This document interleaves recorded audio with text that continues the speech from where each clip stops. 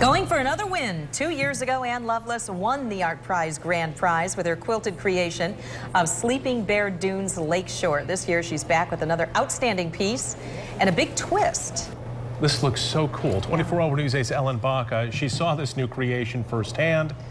What is the big difference this year? It's a neat one. So the entry 2 years ago was completely fibrous. It was a quilt made completely 100% out of cloth. But this year, she and her husband have submitted something new. It's called photo fiber. And it's called that because it's part quilt, part photograph. The real trick is trying to tell where the picture stops and the fabric begins. When people go by, they kind of look at it, then they realize what it is. Little spots. Can you see the reflection? Come where I am. Northwood Awakening in the Ford Museum may be big. Look at it from here, far away. Far away. It really looks like a photograph. But it deserves a close pass. Not photography. No. This display is part picture, part quilt, put together by the husband-wife team known as the Lovelaces. Ann and I frequently have shown together as artists with my photographs next to a quilt that she interpreted from the photograph. And people were just fascinated to see that interpretive process. In this year's ArtPrize display, the photo and fabric are woven together so seamlessly. Yeah, right there.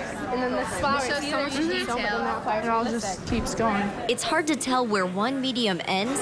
So here you can see the fabric, and then... No, right here is the photograph already. And the other begins. And I'd apply a piece onto the photo, and then you stand back from it, and you can't even find it, because it integrated so well with the photograph. The exhibit portrays a piece of their marriage, too. One capturing by film. You know, in the beginning, I kind of worked on my half, and he worked on his half. The other imagining through quilt. So the photograph does not extend under the fabric.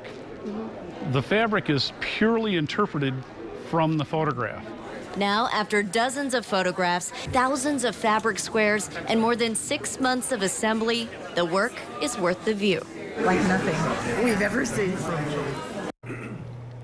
Now, the Lovelaces say that they're so excited about this new technique, they've already begun thinking of a new one, an autumn scene to create together. As for the winning quilt in 2013, that's set to be donated to the Sleeping Bear Dunes Visitor Center. So that's kind of a neat little contribution there. Yeah, perfect home for it. You get the sense that's one of those that you need to go see in person, not necessarily You have to.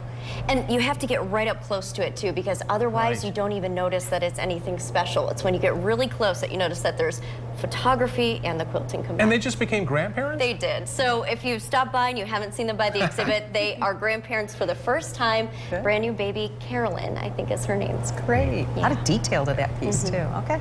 Thank you, Ellen, thank you.